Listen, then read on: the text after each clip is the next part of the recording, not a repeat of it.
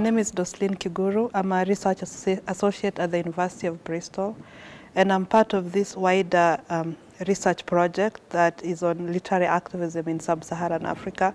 My work is specifically focusing on the East African section of the project, and our interest in this whole project is on literary activism in various formats of it, because we are looking at activism from two perspectives, like having a double meaning.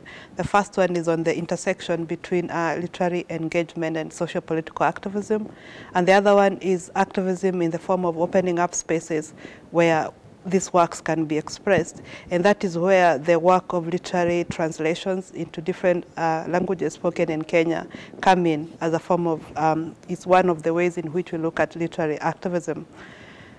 In this context, we are looking at platforms such as the Itweka Foundation or the Ngugi wa Thiong'o Foundation, platforms such as Jalada that are very engaged with working or producing literature that is in different languages, apart from the default for many cases, which is usually English or French in this part of the continent.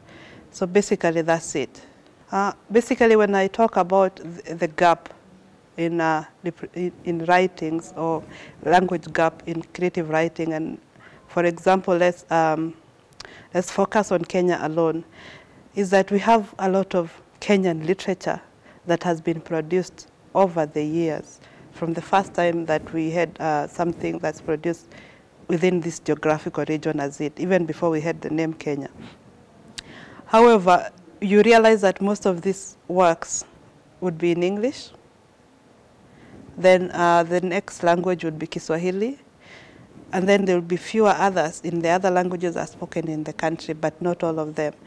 I think, as I said earlier, the Bible, the translations of the Bible, that's one of the projects in which it went deeper into many different languages that are spoken in the country. And outside of the religious aspect of that, the other project that we have to note to is the TKK book projects that were a product of the Kenyan government, the Ministry of Education, which were taking stories, local stories, and translating them into very many different languages that are spoken around the country. And this was a project, I think, of the Longhorn publishers from the late 60s all the way to the 80s. But after that, it has been quite hard to get works that are specifically written in these other languages or that are translated into these other languages. And we have so many reasons for that. One of it will be looking at the economics of publishing and what that means. The other one would be like we are lacking a standardization of language or the orthography of different languages that are spoken around. And that means that everybody is like creating their own text, and sometimes they don't intermarry with each other, meaning that we keep repeating the same things. So maybe that's what is creating the gap, but that's something that we are investigating in the whole research project. So these ones are just my intelligent guesses.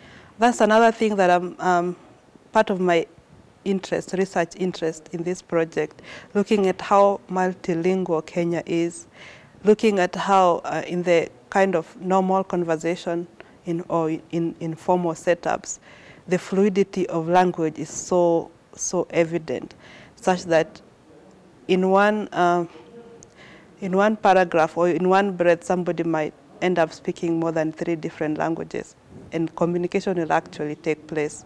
However, we are not able to translate that into text, into the written text, but it's very alive in our spoken conversations.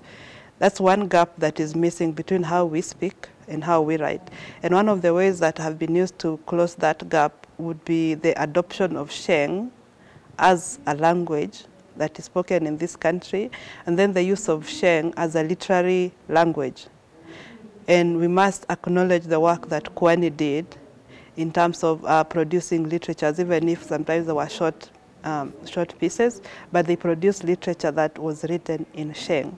I know there are other avenues that do that, but that is one of the ways in which we are moving forward, acknowledging that there is a multiplicity of language, there is a fluidity of language in our daily conversations, and there is a need to capture that and acknowledge that we can create literatures in the ways that we speak, so that we do not lock out other people that probably the standard English is not, they're not conversant with it, and they're not conversant with the standard Swahili, or they're not conversant with the standard Gikuyu or Ekegusi or whatever, but they are conversant with the in-between language. I'm very happy about the nature of discussion that is ongoing, and the fact that the facilitators for this specific project are people that are very well, they are knowledgeable in their craft. They are people that have practiced and been working in this field for a long time, and you can see the guidance, the mentorship that is supposed to even take place after the workshop. You can already see that it's going well, and the fact that the writers in this workshop are very active in engaging with each other, learning from each other as well as from the facilitators, and that's basically that's what we were looking forward to achieving, and we see it happening. And the other good thing is that this workshop, or this creative process is not designed to end with the workshop in itself, because the reality is the workshop only takes place 2 to 3 days, right? And probably that might not be enough time to engage critically, to have a critical engagement between the workshop facilitators and the participants. But this is curated in such a way, and we have to acknowledge Kilolo for this. It's curated in such a way that it will be a mentorship process that goes beyond the 2-3 days workshop.